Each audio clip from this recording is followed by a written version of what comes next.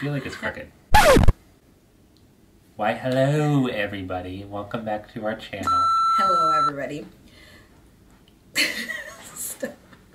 So we are here finally filming the Q&A that you guys actually sent us questions back during the 12 days of Vlogmas, but we took a break. We enjoyed the rest of our holidays together. And then now we are actually on our anniversary trip vacation, and I figured while the kids are sleeping, what better time than to try to knock out these questions that you guys sent us.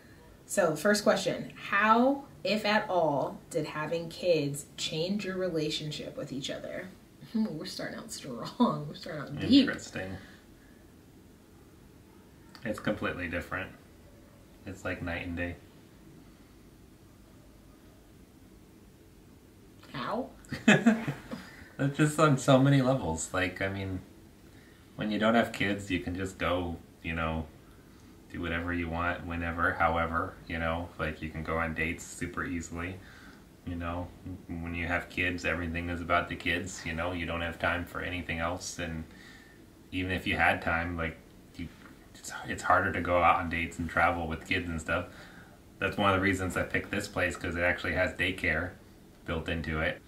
Basically, it's just not about us anymore. It's about, I mean, it's not about, like, you know, like us as a married couple. It's about us as a family. Not that it's all bad. I mean, it's still pretty nice to be raising a family. It's nice to be, like, taking care of someone external than just us, I suppose. I make the most of it, though.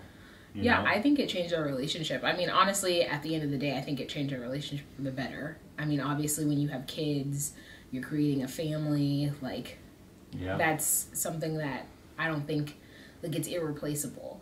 But I think it changed our relationship with each other, that it's just, like, we have to put in more work for each other. Mm-hmm. And I think we especially probably learned that this last year. I think just with obviously adding 2 kids to the mix, dealing with deployments and stuff, like, we had to reintegrate, and, like, it was different this time around. Okay, next question. How did you guys meet, and how long have you been together? What better question than to answer? I realize as we're on our anniversary trip. Couldn't we just give them the link to the time you answered that question before? People are gonna hate you. I know. Anyways, so we have been together for 8 years. A little over 8 years. How long have we been married? And what did we just celebrate? It's like 6? Yeah, right. We have celebrated 7 years. So we just celebrated our 7-year wedding anniversary. And when it comes to how we met, long story short, because we have answered this one, so it's one of those, like, go back into past videos and stuff if you may, but people are new. People are always new. We met online. Very long story short, we met online. I feel like that's what all the young kids are doing now anyways, so it's really not that, like, we don't have some crazy story or anything like that. What do you both do individually for self-care? I feel like this is what you need to work on. Yeah, I don't really do anything for self-care. Yeah.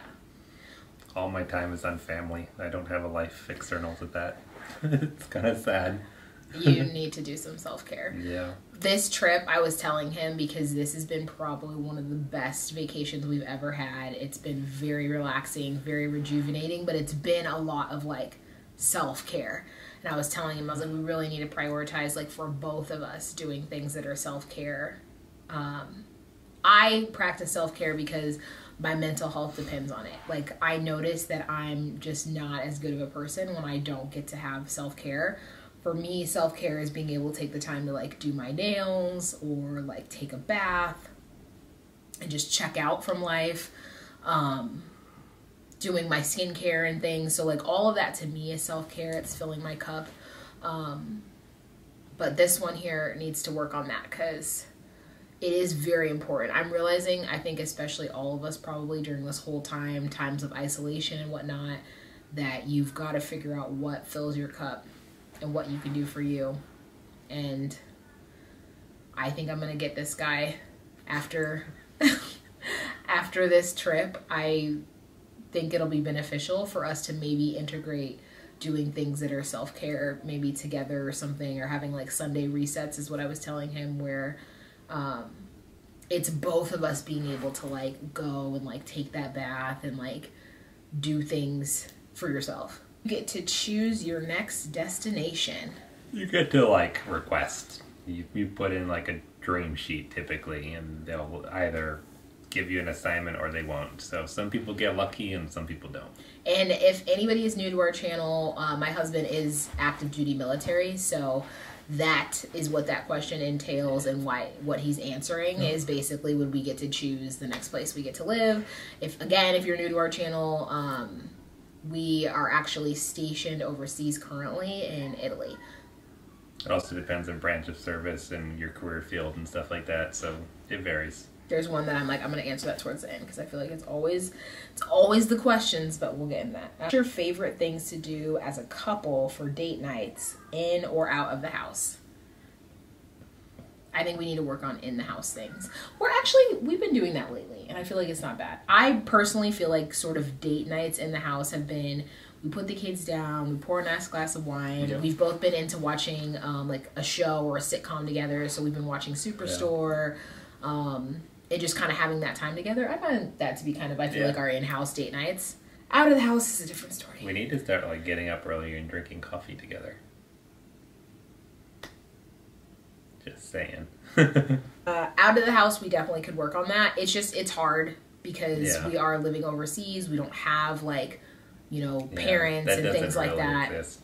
Yeah, it's like we don't have parents and stuff to be like, hey, come watch. But like when my mom did come to visit, what has it been now? Probably 2? Well, she came to, a couple months ago, my mom came to visit us, and that was really nice because like she watched the kids while we went and got to have a date. And that was actually, I think, our first date out in like 2 years. Here it's been kind of nice. I feel like we've kind of gotten to have like dates. Like yesterday, daycare is nice. Yes, we have we went and got massages. Yeah, we have daycare at this resort, and so we had gotten massages and facials. We went to the spa today. Today adult only section with the sauna and stuff like that. Tomorrow we're probably going to be at the spa. Like, we're definitely soaking it all in of any sort of daycare aspect that we've had. I guess we've done that too when we went to the other resort. So when we went to another resort this summer, we did the same for a couple hours. Like, we just hung by the pool side together, and I mean, we try to just make the most of it, but it's just not your typical lifestyle. Like if we were back in the States and had like family and stuff close by to be like, hey, can you watch the kids?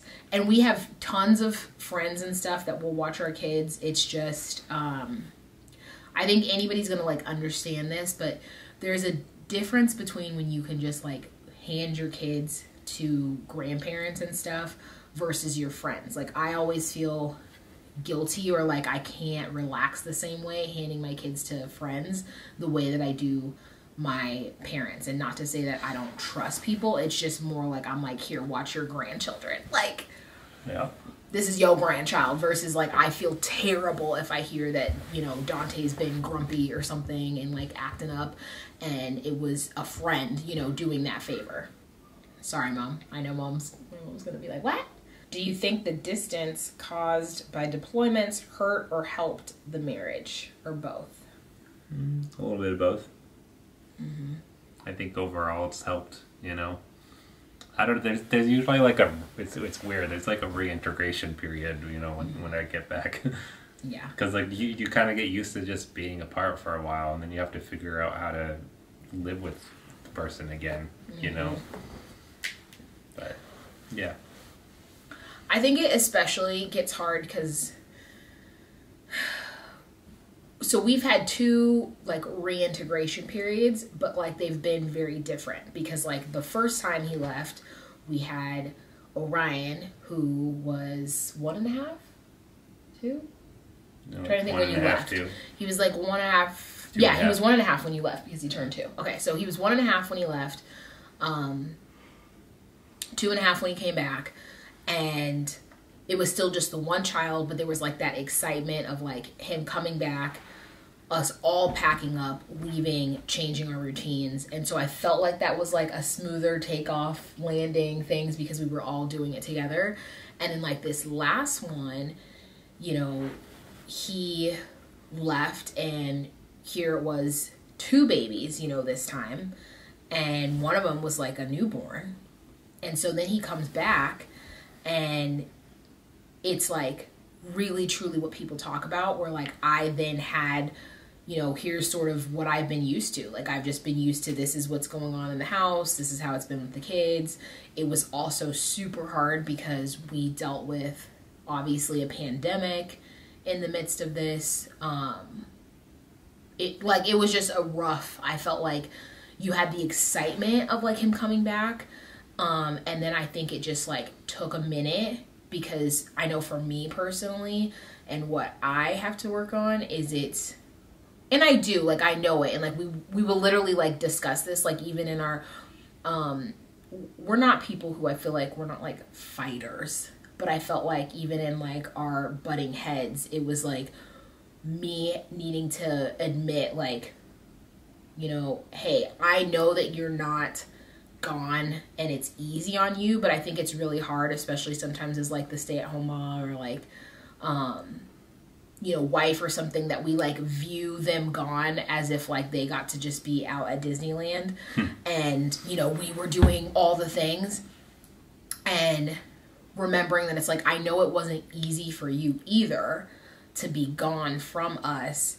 But it's just both of us, I think, needing to understand where each other's coming from, because it's still different. Like, it's different for him being gone from the family versus like me being with the family, but having like the other half gone, because Sean is a huge help and like he does so much. So it's really hard when he goes, and then, you know, obviously it's like you want to keep these routines and you want to keep these things going for your kids, but then it's exhausting as well.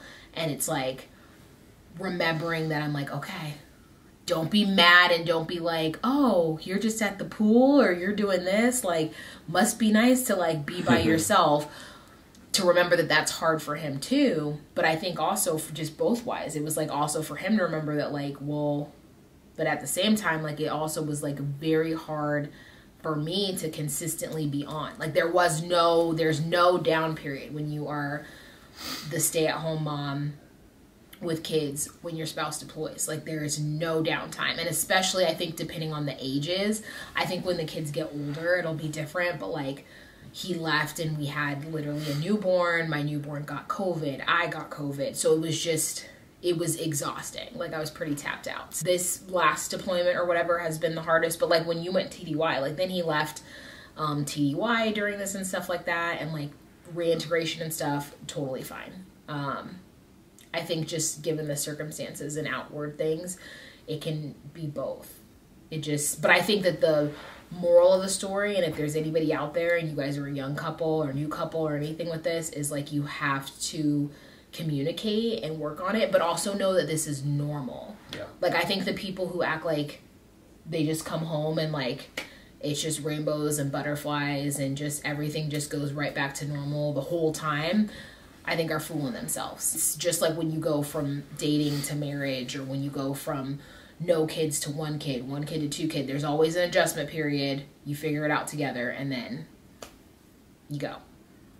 I feel like they meant what's something about Sean that you adore? Oh. You think I'm a good dad? Well, yeah, but I mean, it shouldn't just be about your fathering. I love that Sean just has such a big heart. And I think that is what then contributes to you making such a good dad, such a good husband. Like, he's very selfless. Very into, like, putting others before himself. And that is something that I adore. Okay, and then the question that we got multiple of, do we plan on having any more babies? Will there be any more babies? You know, are we having any children in the near future? I can say for the near future, no. But we both feel like we're not done. Yeah. Right. Feel the same. I think Dante's a lot, y'all. Yeah. he needs to get to like, I think he needs to get to be at a point where he's saying full-on words and maybe even some sentences and things before I even contemplate it, because he's just a lot.